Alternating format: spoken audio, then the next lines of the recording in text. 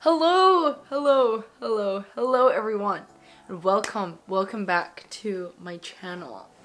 I'm distressed right now because you know what? I'm going to share my review of the NARS Reflecting Foundation, its newest launch. So become a subscriber today, let's go. Did I say welcome back to the universe? I didn't even say that because I'm so distressed. Okay, I sound super dramatic. So we're just gonna get to it. You can tell when I'm filming in the evening because the light just does not look natural. This is all I can do right now. I filmed this look earlier today and it looks better lighting, but I'll post that. But I wanted to share with you guys my review of this foundation. And I'm gonna tell you why I'm so distressed. There's some reasons. This is NARS newest foundation, light reflecting foundation. It is supposed to have some skincare like benefits, improves the skin by 61%, more even skin tone by 93%, and then it says it in French. See your skin in its best light. Light reflecting foundation instantly diffuses light to blur imperfections and smooth the look of the skin. It's powered by skincare ingredients. Product strengthens skin barrier to maintain moisture day by day, visibly improves skin clarity even after makeup is removed. So obviously, if you've taken turns around the interweb, you know that people be comparing this to the Charlotte Tilbury. I'm so dumb, I was like, oh, I should compare it to the Charlotte Tilbury, and then I realized everybody already did. And that's what I'm going to do too. I bought this foundation because I was like, I love the claims. And light reflecting, natural finish, medium coverage. Sounds like right up my alley, right? It was $49, so it was very expensive. NARS foundations are pretty expensive. And then I had originally gotten Deauville, L4, but I realized it seemed just a little, like I can make it work, but it was a little too light for me. And I'm in the shade Santa Fe in soft matte, so I picked up Santa Fe. And so I did a first impressions reel, and in the reel, I liked it. Then like throughout the day, I wore it and it was okay. There's nothing inherently wrong, but I was like, I'm not loving it.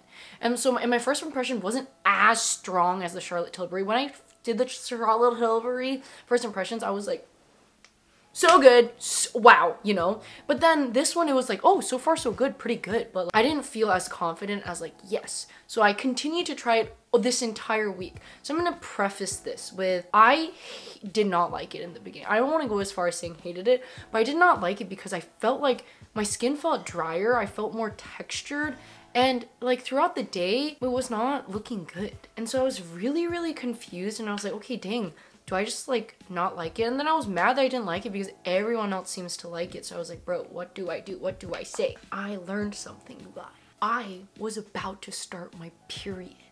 And that just changed so much for me because always during my period, my skin is fine. Like I'm nearing the end of it.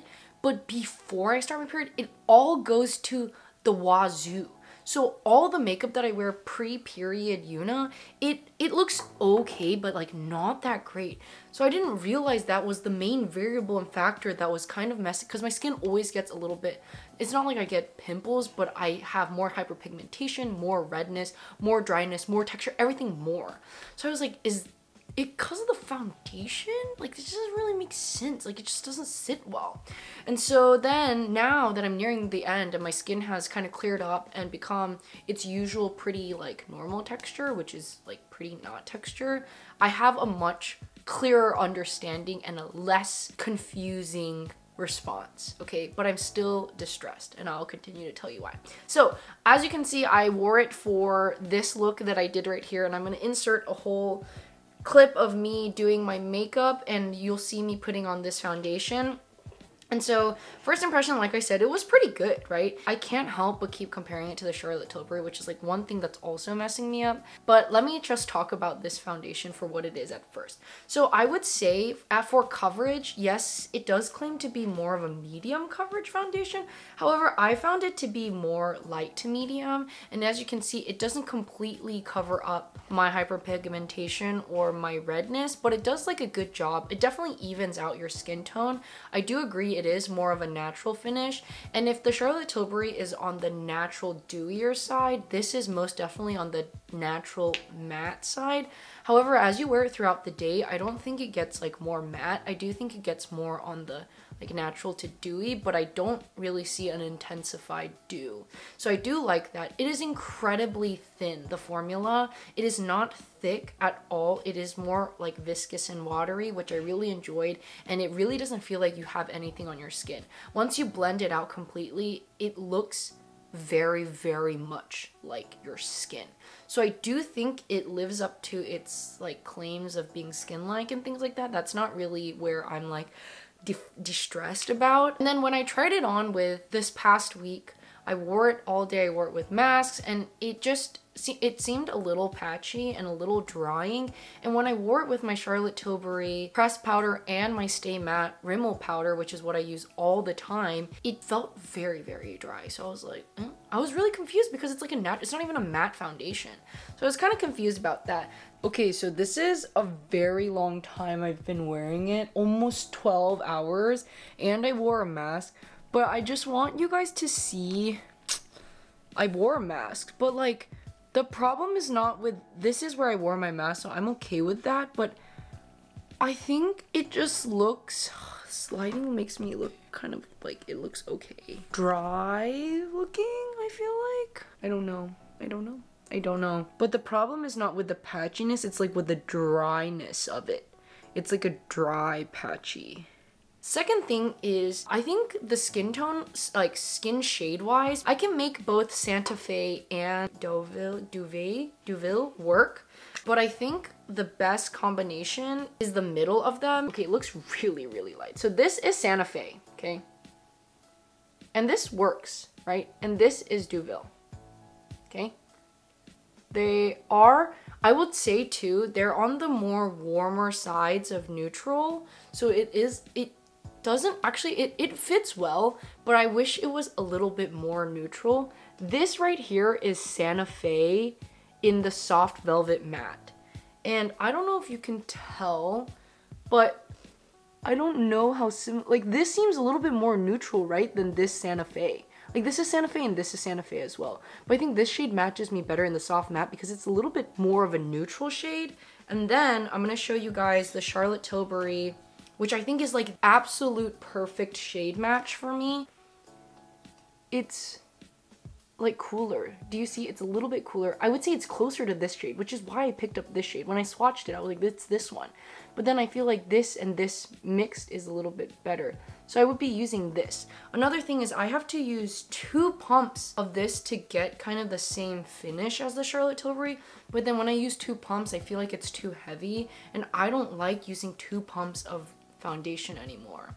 Like 2 pumps is very 2019 Yuna. Even if it's so thin, I just don't like. My Dior Forever is just as thin, I think, as this, but I only use 1 pump. Granted, that is a lot more coverage. So that's another reason why I was like, So that's kind of where my mind was. So I was distressed because I was like, there are a few cons, but then the foundation itself though, the application of it, the way that it sits under makeup and on top of like my skincare, the way that I can apply it actually applies perfectly fine.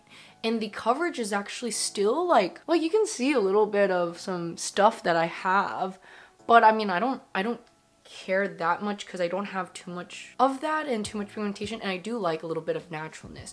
So that's why I feel like I'm not like die hard love this, but I don't think it's bad. Like I think it's recommendable. It's just a preference. Because I'm a black and white person in nature, having this unformed, unconcluded opinion in my heart is really just messing me up. Does that make sense? So I did 8-hour, 10-hour, 12-hour wear tests. I didn't film all of them because I was just going about my day, and I'll show you some.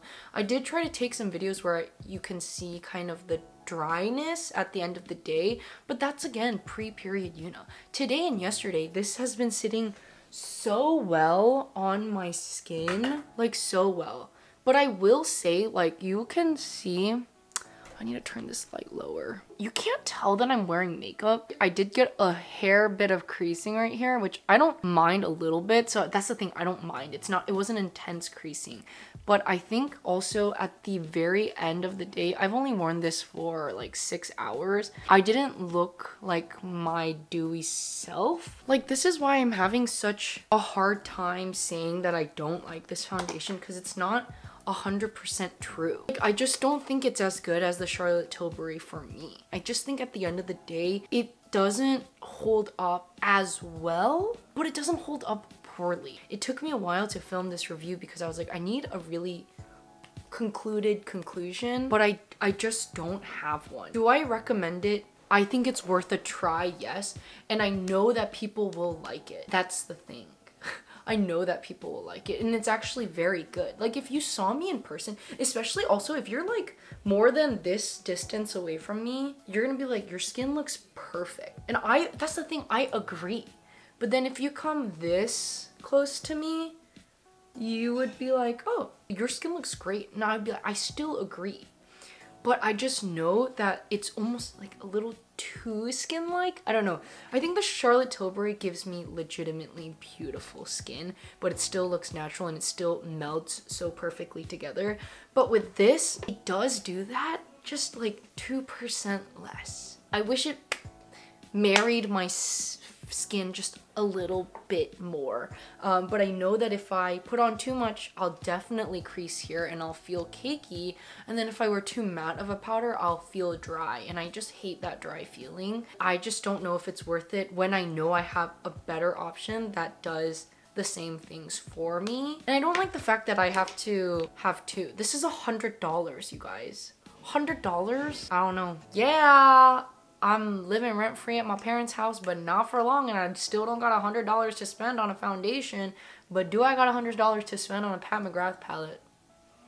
It's where your priorities are at. You know what I'm saying? So I hope you guys appreciate this doggone terribly inconclusive review, but that's, I don't know what to tell you guys. Like, this is literally my experience. It is what it is what it is, okay? Let me know what your experience is with this. Maybe I'm doing it wrong. Maybe I need to wait until like post period, you know? I don't know, but I'm gonna keep on trying now. I'm gonna keep on letting y'all know, but this is my review. That's it. As always, be nice to your parents. Wear a mask, and see you at my next video, which I already filmed, so it'll be out. Bye-bye!